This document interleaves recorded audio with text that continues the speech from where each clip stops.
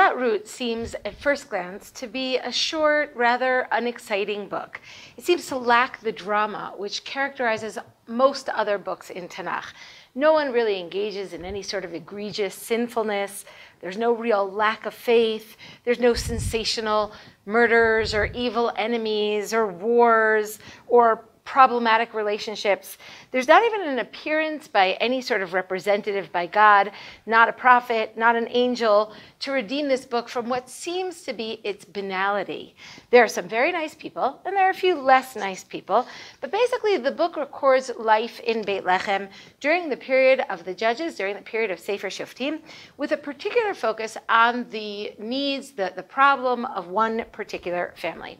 Now, this lack of drama is particularly striking since Megillat Ruth takes place during the period of Sefer Shoftim, which we know is really a very dramatic book.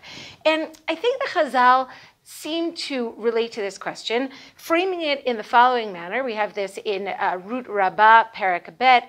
The Midrash asks the question, Megillah zu en ba lo tum'ah, velo tahara, lo isur, velo heter, ulema nichteva. Right? This book, it doesn't have tuma or tara, it doesn't have prohibited laws, or it doesn't tell you all sorts of things that are permitted. And so why was it written? Now, Chazal do give an answer, and I'm going to get to their answer in Ruth Rabbah in a moment. But first I want to offer an idea, and that is that to understand the book of Ruth, we have to look at the first pasuk of the book and the last pasuk of the book. The book opens with the words, Vayhi bimei shvot hashoftim. And it was in the days of the judging of the judges. Now, as we noted, the days of the judging of the judges is a very dramatic period. It's also a very violent period. It's a very problematic period in biblical history. But the book ends with the words, Vayishai holid et David. The book ends with the birth of David and the promised beginnings of the monarchy. And the question that I think that I want to ask, and what I really think Megillat Ruth is trying to accomplish, is to take us from this period of the Shoftim to the period of kingship. And the question that I want to ask is, how do we go from the period of Shvot HaShoftim, a period marked by deterioration of leadership, a period marked by lack of chesed. The word chesed only appears twice in the entire book of Shoftim, once in the negative and once in a military context, not in terms of social interactions between people. And by the end of the book of Shoftim, utter chaos reigns. There's no shofet, there's no leader, there's no king, there's no hope. Instead, society seems to be unraveling. There's a terrible civil war, and people seem to be behaving toward each other like the cities of Sodom and Amorah, which seems to suggest the imminence of total annihilation of Am Yisrael at the end of Sefer Shoftim. Last pasuk of Sefer Shoftim is, of course, Bayamim ahem ein melech b'Yisrael, Ish hayashar be'einav yaseh. In those days, there was no king of Israel, and so everybody did whatever they wanted. In other words, utter chaos. The book of Shoftim ends with hopelessness, with the lack of the promise of kingship. But Ruth takes us from Shoftim to the period of kingship, to the birth of kingship, to the birth of David HaMelech. And the question is how? And the answer seems to be Ruth. Ruth is the Ima Shel Malchut. That's what Chazal call her. She is the mother of kingship. How does Ruth bring us towards kingship? How does Ruth extricate us from the quagmire, from the problematic period of Shoftim, and take us to a more promising period of good leadership and kingship? Well, I mentioned that the above Midrash asks the question, why was this book written? And the answer that it gives is, Lilomdecha Kama schar tov legomlei chasadim, to teach you how great is the reward of those who do chesed, of those who do kindness. Now, it seems that the connection between this midrash and what I said before is that what is the reward for kindness? The reward for kindness is kingship. In fact, the midrash seems to be saying that the book is about how chesed produces kingship. How does chesed produce kingship. Of course, we know that the book is filled with chesed. Even though the book of Ruth is only 4 chapters long, the word chesed appears 3 times, and that's, of course, in contrast to the book of Shoftim, where I noted that the word chesed only appears twice, once in the negative, once in the military context. The word in the book of Ruth, chesed, is a very prominent word. It's very important for the book of Ruth, and so clearly chesed functions in order to bring us from that terrible period of Shvot HaShoftim to kingship. And yet, we have to note the sort of chesed that is performed by Ruth in the book of Ruth. First of all, I think we note that the kind of chesed that is done both by Ruth and by Boaz is what we call chesed shel emet, true chesed, and that's because it is chesed that is done with the dead. This sort of chesed, namely burying the dead, is done without any expectation of recompense, without any expectation that you will get anything back for that chesed. And so it's a particularly altruistic sort of chesed, and both Ruth and Boaz are described as doing this sort of chesed. But perhaps more peculiar and more even significant are the different acts of Ruth that describe her chesed and that describe the way in which she's acting throughout the book. And that is that Ruth's acts of chesed involve consistently self-sacrifice, even to the point of self-nullification. Each chapter has as at its core a story in which Ruth single-mindedly focuses all of her efforts on caring for Naomi and enabling Naomi to rebuild her ruined life, even at Ruth's own expense. We see that certainly in the first chapter when Ruth decides to remain with Naomi, with her mother-in-law, even though Naomi tells her quite explicitly, if you stay with me, you will have no future, you will have no husband, you will have no children, you will have no family or continuity. In the second chapter, we have Ruth volunteering to go and pick like a pauper in the field in order to obtain food for herself and for her mother-in-law. In the third chapter, Ruth agrees to risk her reputation and agrees to Naomi's plan that she goes down to the threshing floor in the middle of the night, dressed up and perfumed, presumably for the sake of ensuring the continuity of Naomi's family. Ruth doesn't seem to be very enthusiastic about this, and yet she does so for Naomi, stating, Kol asher tomri elai e'eseh. Everything you tell me, I will do. And perhaps the most significant moment of Ruth's self-sacrificial chesed comes at the very end of the book, when Ruth bears a child and unhesitatingly gives this child to Naomi, who places the child in her bosom so that the women say, Yulad ben leNaomi. A son has been born for Naomi. Ruth seems to sacrifice her maternal rights for the sake of her beloved mother-in-law. In fact, what seems to be rather peculiar is that all of Ruth's acts of chesed have one thing in common, and that is that Ruth repeatedly removes her own personal interests in undertaking her acts of kindness. Now, in order to make this point clear, I just want to point out an interesting phenomenon that takes place in Perek Gimel of Megillat Ruth, and that is that twice we have a kri velo chtiv. In other words, a word that is read when we read the Megillah, but actually not written in the scroll. It's not written in the klaf of the Megillah itself.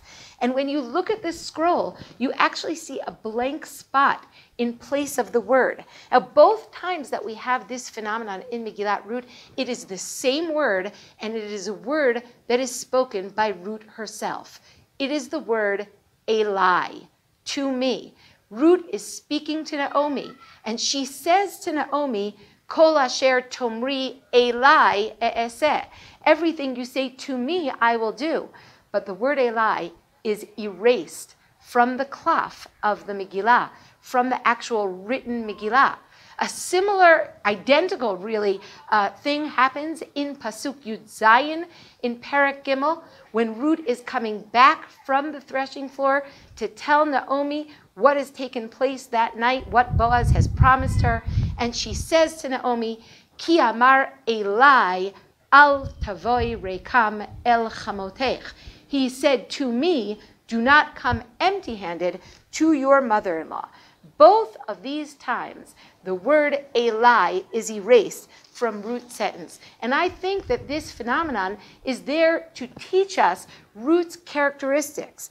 Ruth is the person who takes the Elai out of her sentence. She takes the notion of for me out of her motivations, out of her life, out of her acts of kindness. She is erasing the I in order to give to the other. And in fact, that's exactly what happens in the Megillah.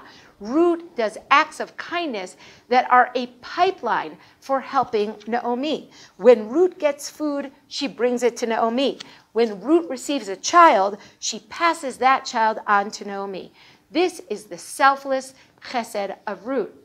In fact, in the above pasuk that I mentioned, when she is citing Boaz, giving her the 6 stalks of barley, and she says to Naomi, Ki amar Elai al tavoi rekam el chamotech. He said to me, do not come empty-handed to your mother-in-law. Many of the commentaries note that, in fact, in the text itself, Boaz never says that to Ruth. It's possible, of course, that he said it to Ruth, and we don't hear it until Ruth cites him saying it. It is also possible that Ruth imagines Boaz saying it, because everything that Ruth receives, she hears in her mind, give this to your mother-in-law. That is how Ruth sees her acts of kindness.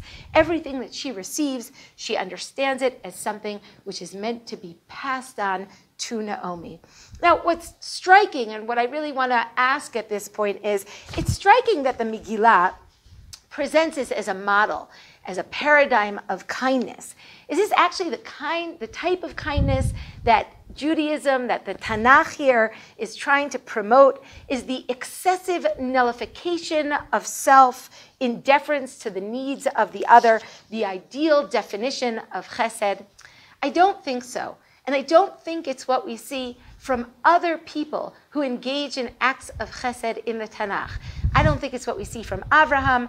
I don't think it's what we see from Rivka. I don't think it's what we see from many other acts of chesed in the Tanakh. And yet, the message of Megillat Ruth is very specific. The message of Megillat Ruth is that this is the type of kindness that is meant to lead to kingship. Kama schar tov legomlei chasadim. How great is the reward of Ruth, who does this type of self-nullifying kind of kindness. She is the perfect role model for the king, for leaders in general. It is this type of kindness that makes Ruth the Ima Shel Malchut. And I'll for a moment talk about the Tanakh's approach to kingship, or perhaps to leadership in general, and that is that the Tanakh is deeply ambivalent about kingship, about human leadership in general. While it seems, of course, that leadership is necessary, and in the times of the Tanakh, particularly monarchy is necessary, monarchy comes with an abiding danger. Monarchical systems, and all leadership, in fact, but certainly monarchy, concentrate power in the hands of one person. The king has all of the societal infrastructures at his disposal: the judicial system, the army, the treasury. Lord Acton famously said, "Power corrupts, and absolute power corrupts absolutely." Indeed, we know this from the history of monarchies, from ancient to modern times. Monarchies can easily generate tyrannical, corrupt behavior. The king is inclined to enjoy his own powers and use them to promote his own self-interest. In order to find a formula for ensuring that the kings of Am Yisrael do not slide into tyranny As a result of their extraordinary power, the Tanakh presents an ingenious plan. Actually, several ingenious plans, right? We know from Devarim, Perek Yud Zayin, the Tanakh puts all sorts of safeguards and checks on the king's power. He can't have too many women. He can't have too much gold and silver, right? He shouldn't accrue too many horses. But at the same time, I think Megillat Ruth is providing us with another solution.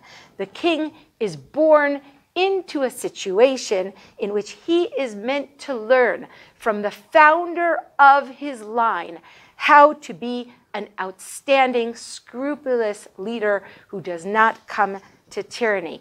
It is this which I believe is what Megillat Ruth is really about. Megillat Ruth is the story of the Ima Shel Malchut. It is the story of the attempt to create a line of kingship that is designed to inhibit the potential for corruption through the development and the role modeling of particular personality traits. And this explains the particular kind of kindness which is exhibited by Ruth, by consistently undermining her own interests in order to give to the other. Ruth demonstrates that she is not the story, that she knows how to take the lie out of her sentence. This is the absolute prerequisite for all of our leaders. We expect from our leaders that they will see the power that is concentrated in their hands, the power of the treasury, the judiciary, the army, not as something which is to be used for the promotion of their own self-interest, but rather as something which is meant to be used to help the other. The king should see himself as a pipeline for helping the other and should be able to erase his own needs in favor of the needs of the other. I want to conclude by drawing your attention to a particularly interesting midrash, where the midrash explains the etymology of the name Elimelech, the husband of Naomi, who is from a Judean line. He's from the family of kingship, but he himself does not receive kingship. And the midrash seems to be explaining this when the midrash asks, Lama nikra shmo Elimelech? Why was he called Elimelech? Now we know the pshat of that name means my God is king. It's actually a very beautiful name, but the midrash is very harsh with Elimelech, and this is the way that the midrash understands Elimelech's name. The midrash says, Shem ha'esh Elimelech shahaya omer Elai tavo hamalchut. To me shall come the kingship. In fact, Elimelech is being presented here as the opposite of Ruth. Ruth is the ultimate mother of kingship because she knows how to take the Elai out of her personality, out of her sentences. Elimelech cannot become the king because he sees himself as the recipient of kingship, and the Elai, the side of Elimelech that regards himself, is very focused on himself, on his own needs. And that is a recipe for debauchery. That is a recipe for the corruption of the monarchy. Ruth becomes the mother of kingship because she knows how to take the Elai out of the sentence. The purpose of Megillat Ruth is to lead us out of the quagmire of the period of the judges to kingship. This is accomplished by setting up role models who can teach us how to create a certain type of kingship, a kingship in which the leader takes himself out of the equation, sees himself as an empty vessel who is a pipeline for helping Am Yisrael, for using all of the power at his disposal in order to help the nation. And this ultimately is indicated by the name of the child who is born to Ruth and Boaz. That child is Oved, and that child is named by the people. The Oved is not simply an Oved Hashem, a servant of God, as the Ibn Ezra says, but that child who is named by the people is also an Oved of the people. He is a servant of the people, born to create a lineage who seeks to lead not in order to live in the lap of luxury, not in order to promote his own interests, but to lead in order to serve the needs of the people. I wish you all a Chag Sameach.